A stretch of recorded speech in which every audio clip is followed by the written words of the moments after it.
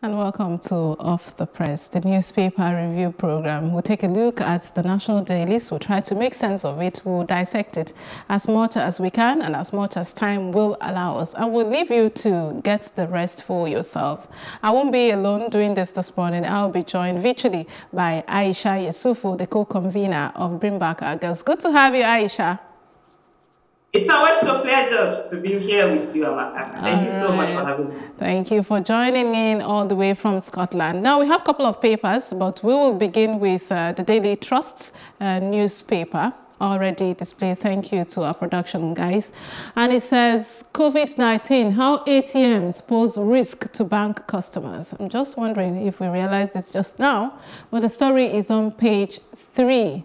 Of the nation's of the Daily Trust newspaper, and we have there's something on Chibok schoolgirls were abducted.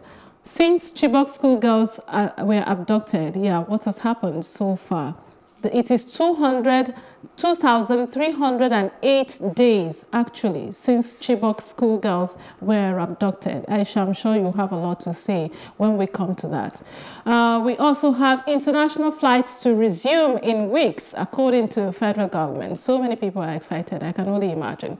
2 speakers emerge as Edo Assembly crisis deepens on page 29. And a big story, 33 killed yet again in fresh southern Kaduna attacks. Gunmen kill 4 in Bayelsa Church. Katsina youth protest insecurity. 19 states in Nigeria unsafe. The UK tells nationals. 19 states. We are aware of Al-Qaeda infiltration. That's from defense headquarters there. On page 6, recent killings in southern Kaduna. That's a very powerful representation there by Daily Trust. You can see for yourself how it has increased. You can see the graph representation there. 9 die in Sokoto boat mishap on page 7. Kakovit distributes 23 billion naira palliatives to 10 million Nigerians. Really? That story is on page 17. 23 billion naira palliatives to 10 million Nigerians. Okay. Violence as INEC threatens to stop Edo and Ondo Goba elections. That story is on page 34 of the Daily Trust newspaper. Aisha, some very, very interesting headlines there. I'm wondering, where do you want to begin from? Where I would like to begin from is with the Chibok girls, the countdown. The Daily Trust, they have a countdown, daily countdown they've been doing since 2014, and for me, it's so commendable. They've not forgotten the issue of the Chibok girls. They keep it on the front burner. They keep it on the front page. We have 112 Chibok girls still in captivity. 107 were brought back. And recently, we've seen the families have cried out that the children have been neglected, the girls have been neglected in school, they have not been allowed to mingle, they're still writing the same exam, preparing for the same exam they were supposed to write. Some of them, out of frustration, have left the system, the school system, because they are not allowed to mingle with their schoolmates and all of that. So it's really quite sad. But you know, the thing for me that it's most, how do I put it? I don't know whether to call it sad or to say, let me just say, the fact that there are people who up to today, just before I came on here, I was on Twitter, and there was this, people who insulted us, who abused us, who attacked us in 2014 for standing for the Chibok girls, for talking about the insurgency. Today, they're still doing that. Somebody was asking, oh, you were paid for BBOG. It was monetized and everything. For them, they think before anybody can bring out their empathy, it has to do with payment. And this same person, ironically, now is talking about the Southern Kaduna killings. He's making demands for the Southern Kaduna killings. And you're wondering, this same Southern Kaduna killings, we talked about it in 2014, but because of his administration bias, he was in love with the government, then he was a psychopath, then he forgot that lives matter more than your love for government. Today, if you look at the front page there, it's killings again in Southern Kaduna. Massacre is going on in Southern Kaduna. People are being killed, are being wiped out. The messages were sent to people in Southern Kaduna that these bandits, they said they were coming, and within 24 hours, they were actually there. And yet citizens are focused more on, for those who, for them today, they are in love with this administration, they have their administration bias today, they are not talking about this killings in Southern Kaduna, they're actually attacking us for even talking about them. Now you have those who used to attack us, they are now making demands, and the attacks still go on. It's really sad the way people don't understand that we are all victims waiting to happen. And in Nigeria, unfortunately, being a victim is no longer a matter of if, it is a matter of when. Because we have a government that is incapable, that is so clueless, that is such a failure, that is incompetent, and is refusing to do what it's supposed to do. We see there where, DHQ that say that we are aware of Al-Qaeda infiltration. So they are aware of Al-Qaeda's infiltration. What have they done about it? They are not paid to just be aware. They're supposed to be aware. They're supposed to do something about it. They're supposed to stop it. And we are dealing with so much already, all this killing. I mean, years ago, all of this were being told to them. I remember this young man called Kida, whom the military, instead of working with him, he started telling us, like, look, in the Northwest, these people are moving to the Northwest and everything. But what happened? The military went after him. They labeled him a terrorist. They put his life so much in danger. They called it unpredictable. They arrested him. All of that. This is not fair. The Nigerian government should go after terrorists and not after citizens who haven't done anything to them. And this case is so pathetic. You see what they say? There are 19 states in Nigeria unsafe. You kill just national. How are we going to do business with that? With this kind of figures are being thrown out there. People are dying every day. Just look at this front page alone. It's death that you see all over the page. And it's just really sad, actually. It's just sad. I mean, just before you go to your next thought on that paper, I don't know how we feel as Nigerians when, we get international community warning us and saying, look, you have danger looming. And we don't necessarily see it before they see it. I'm just saying that in reference to, what the UK is saying, of course, warning its own nationals. And of course, again, it was yesterday or 2 days ago that the US also warned of this infiltration from Al-Qaeda. I don't know where we are headed, but it seemed like something needs to be urgently done. And to whom shall that be directed becomes the most important question to, answer at this stage. I think the thing is that we always have lots of motion, but no movement. We head nowhere. We just go around in circles. And most of the times when these things are being told to us, we are always in denial. This is not the first time. Even before Boko Haram started in Nigeria, when we have all of these countries warning us about the issue of Boko Haram, about the potential of suicide bombing. I remember a minister then, I think of late memory, she was like, oh, Nigerians can't, we wouldn't do suicide bombing or something like that. I can't remember the exact way in which she said. And I remember then I used to argue with Nigeria, a lot of people like, have you ever seen the Almajiri system? Have you seen people who don't have any hope in life? They have been treated so unfairly. The society has always been bad with them. They have no empathy. I grew up in a place in Kano called Kwanahudu. It's the ghetto. I call it the Ajebule of Kwanahudu. And in that place, as a child growing up and as a young teenager, a lot of teenagers and they would come and borrow money against the next riot. Somebody will come and meet you, please, can you give me 300 naira when the next riot comes, I will pay you. There were people who lived for riot. That's the only way they get money. They've not gone to school. They haven't gotten Islamic teaching. They were sent to do Al-Majri. They ended up not doing it. They don't have any trade. You don't see them, and they are treated as the threat of society until they hold a weapon. And that's when people look at them with fear. But yet, Nigeria, we always are in denial about things that are happening. And then at the end of the day, it wasn't. And then we just keep waiting, praying that everything will blow over. Just we have right now. all of this insecurity, people are praying that it will blow over, and they forget that God will not do for us what He has given us the capacity to do for ourselves. All right, thank you very much, Aisha, for that intervention. We would go to the next paper. I'm sorry. And the next paper is going to be Tribune.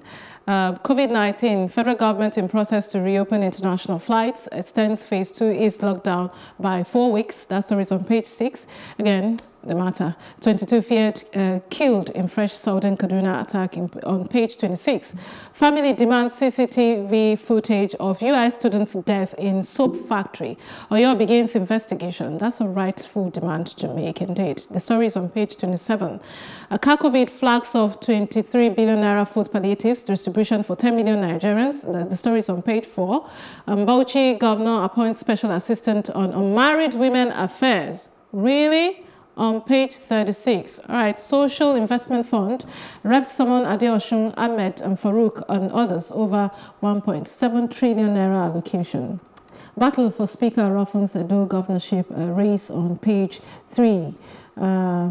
We also have, you can see picture story from all of that that happened yesterday from Edo State. Gunmen kill pregnant woman and husband and 2 others in Bayelsa, page 27. Like Aisha said, it's all killings and killings. I look forward to the day that we'll come here and have a different kind of conversation. Prepare for protracted resistance against illegally revived water bill. That's SMBLF telling Nigerians. And then we have police intercept 40-foot container filled with tramadol and codeine in Lagos. The story is on page 6. Don't treat US alert on Al-Qaeda with levity. Middle Belt Forum tells the federal government. Buhari should seize opportunity to rejig the military, according to Adebanjo there. And government should ban open grazing, encourage state police. Chekwa is saying on page 27. And armed forces is on top of the situation. Is on top of the situation. You know that line? We are very familiar with it. That's coming from the defense headquarters. Aisha, let me hand over to you now. Like you did say, of course, the the news of the killings still continue here. But I'll just look at this one of, we saw it earlier on, of the 23 billion, right? Yeah, that the federal government is sharing to 10 million families. Kakovid. 23, yes, the Kakovid, 23 billion to 10 million families is 2,300 naira per family, if I have my maths correct. You know, these figures, we hear them, 23 billion, and then we are all over. What is 2,300 going to do in this present day Nigeria? How many cups of rice is that? Really, a bag of rice is it's almost 30,000 naira. And then we're having 23, you know, when they say this 23 billion, this 10, sometimes you never see these 10 million families. You look around you ask people around that, has anybody received this thing? Even the people who are working around you, with you, you never see people who have received this amount, but then yet all of this billion. So let's be specific about this particular amount and not be carried away. And who are these Nigerians that are getting these palliatives? Who are these Nigerians getting? Yeah, who are these Nigerians? For example, we were hearing of 500 million naira that was used to feed our school children. By the federal government, and I want during the lockdown, and I'm wondering who are these people who receive this food, because well, maybe because I don't have kids of school age anymore, so I definitely know they didn't come to my doorstep. But who are those people? These are questions that we need to keep asking. These are our monies. When people are going out and making demands on fellow citizens, they will send you tests 1 million times. You tell them to go out and send tests to their government, which is by going out for protest. They won't do it. And they sit down, people sit down there and looting their money. They don't do anything about it. And then they come and put the burden on fellow citizens. It's really quite pathetic. I think it is high time Nigerians begin to hold their government accountable, and it is not the burden of being stopgap for government shouldn't fall on citizens. And then the big one there is the battle for Speaker Ruffins Edo governorship race. I'm like, as an Edo woman, I will officially say we are crazy.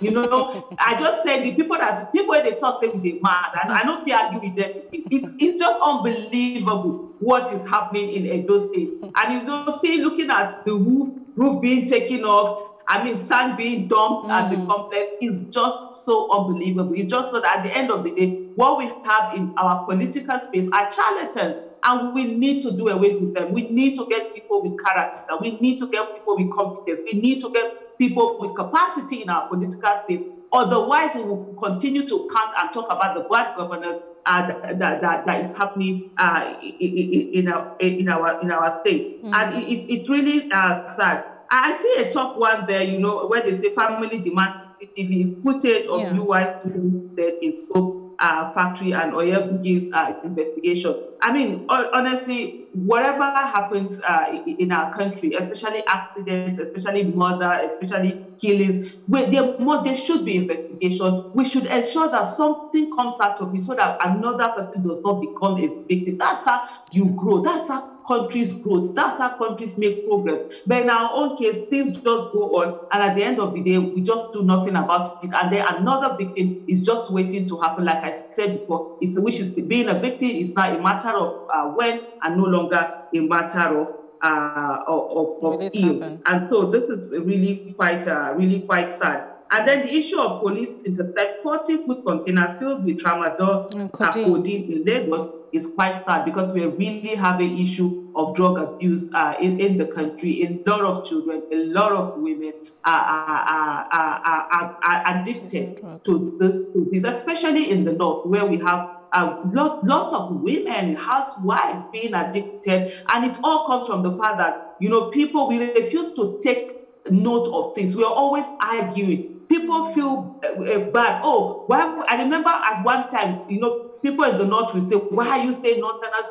do drugs? I gave example of where I grew up, and I said over 70 to 80% of the youth then were into drugs, and it's only by the grace of God we didn't go into drugs and all of that. People would argue. I think it is time for us as citizens to always take a correction when people point out our ills to us. It's just like, I'm from Edo State. When you're talking about trafficking, human trafficking, and sex workers in Italy, most of them coming from Edo State, I won't argue with you. It's a fact. The only thing I'm going to do as an Edo woman is to keep talking about it, keep ensuring that we talk about it, against it, and as much as possible, enlighten people on the wrong of doing that. And I think as a nation as a whole, we need to keep doing that. Right. Aisha, let's go to the Nation newspaper in the interest of time. Before they put it up, I believe they would. I mean, it's really sad, that insight that you gave when you talked about women who, you know, abuse drugs. And then we see on the National Daily that we have,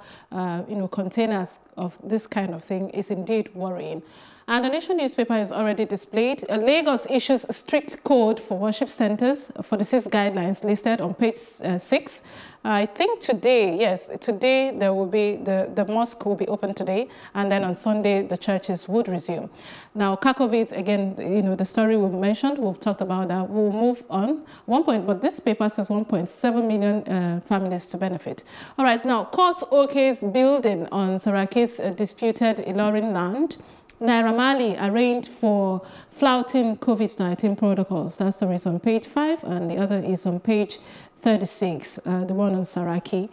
And then we have federal government extends curfew for 4 weeks. We have gunmen killed 21 in Kaduna villages. Different figures, imagine. The other paper says 33, now we have 21. But the truth is that people are being killed in southern Kaduna. That story is on the front page, but it's continued on page 26 as well.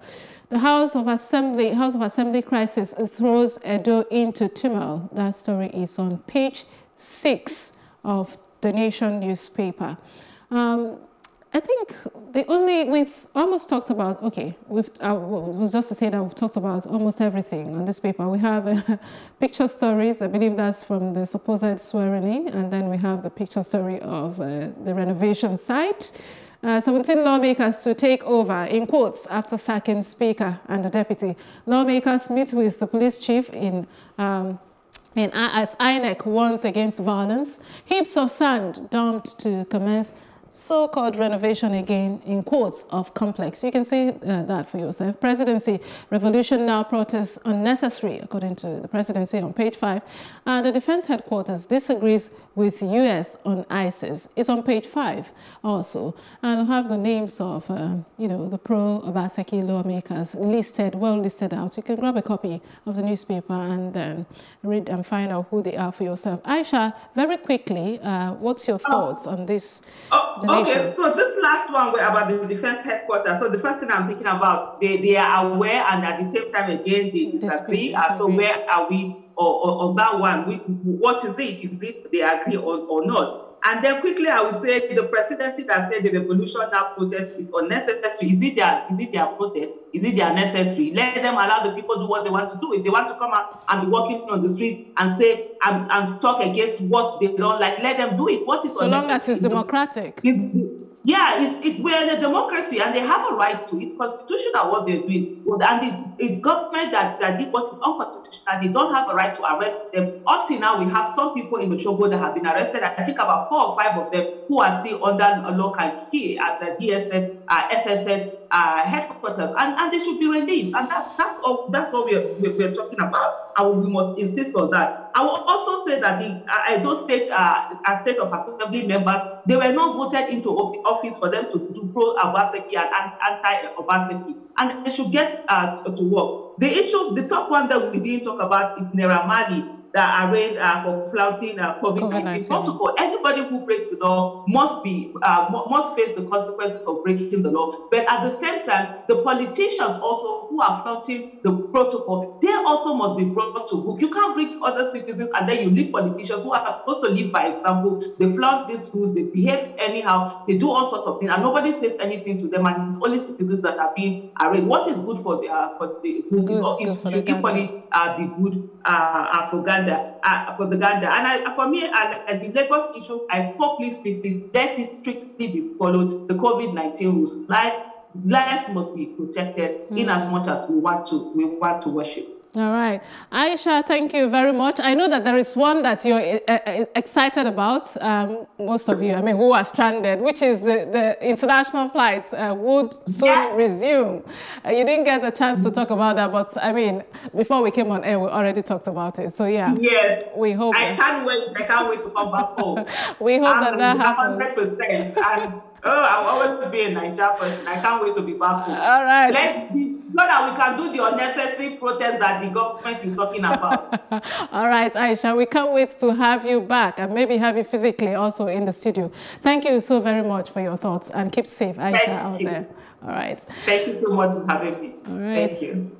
And that's how we wrap it on Off the Press. Remember, it is 8:30 Monday to Friday here on Plus TV Africa. We try to make sense of what is in our national dailies and have a conversation, hoping for the best for our country. My name is Amaka Okoye.